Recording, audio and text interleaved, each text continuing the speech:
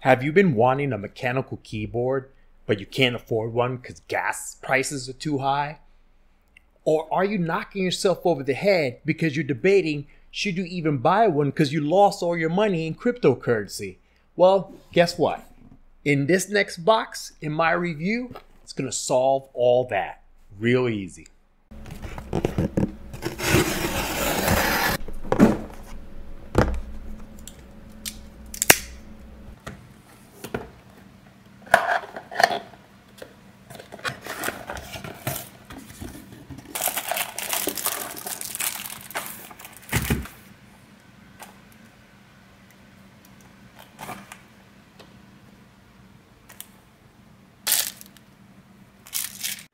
I've been wanting to do a review on a mechanical keyboard, but lately because they're the thing that's in, they've been getting really pricey. So I decided to look around Amazon and see if I could find a budget mechanical keyboard that would really suit me well.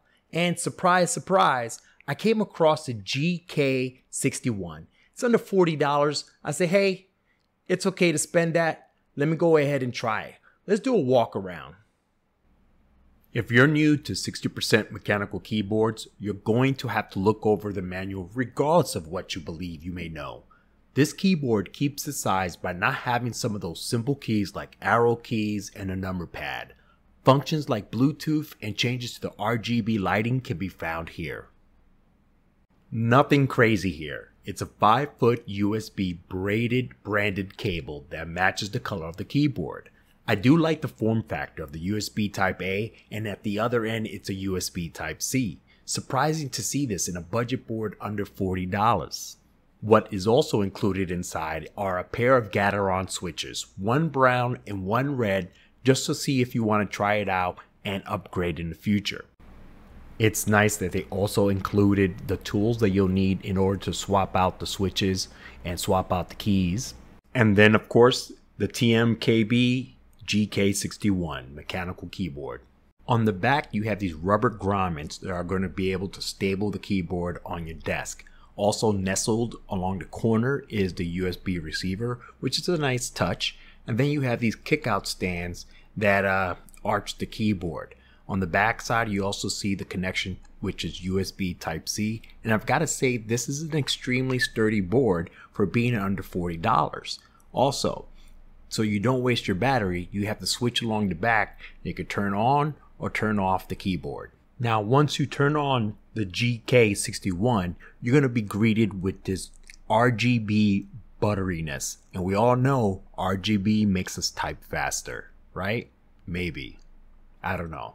Like it mentioned in the manual, you're going to have to hold down function to do some actions.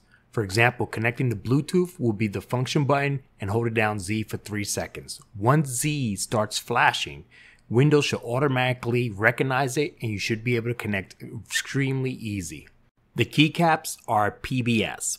This is definitely one of the ways they were able to keep the keyboard under $40. Now, I got the Gateron black switches. That's what came with my keyboard, but they're also available in blue, brown, and red. And they're built very well.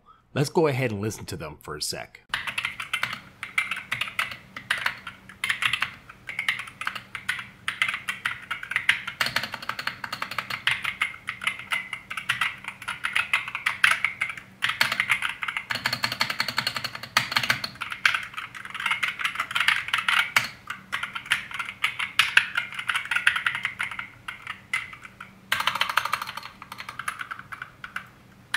Well now, didn't that sound pretty?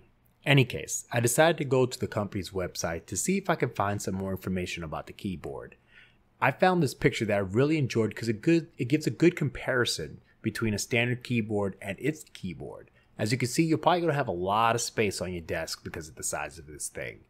Any case, one of the features they brought up was the 1900 milliamp battery. Now for me, heavy use, surfing the net, editing, couple Word documents, I would go maybe 3 to 4 days with the RGB on. With the RGB off, I would go 6 to 7 days before I had it connected with the USB Type C cable to the desktop. Now, one of the things they've also brought up, and I've used myself very successfully, is the support of multiple devices at one time. It's Bluetooth at 2.4 gigahertz Bluetooth. I was seamlessly able to go between my Samsung tablet, my desktop, and my Samsung cell phone. And for those individuals that are interested in our Mac users, I have some great news for you. You can use this keyboard with both Mac and Windows. Very, very good. Something that wasn't good was definitely the software that's supposed to support this keyboard's customization. The ability to create your own backlighting, program the own keys. I had a lot of issues with the keyboard connecting via cable and Bluetooth when I had to play with this software. So, it's a budget keyboard. I'm sure there's something that they're going to catch up to and they're going to work all the bugs out. But this feature, I couldn't test out fully, sadly to say. So let me ooh and ah you with this light show while I provide some of my final thoughts. This board, for a budget keyboard or even for a mid-range keyboard, I would pay $60 to $70 for this keyboard compared to some of the other things that are already out there. I was really, really surprised with how well built the keyboard is, how compact the keyboard is, the different features, like one, being able to connect to 3 different devices at the same time, 2, being able to switch between a Mac and a Windows PC or desktop, and then of course the price. I just drool over it. Let me tell you, if you're a relative of mine, you're probably going to get one of these in your Christmas stockings. And if you're not a relative of mine, you're still going to get one any case because this thing just is so budget friendly. And I'll leave my Amazon link down below. It gives me a little kickback. It helps the channel. So if you like what I said here and you like what I showed you here and you see some of my other videos that you like, go ahead, subscribe, like, and I'll see you next time.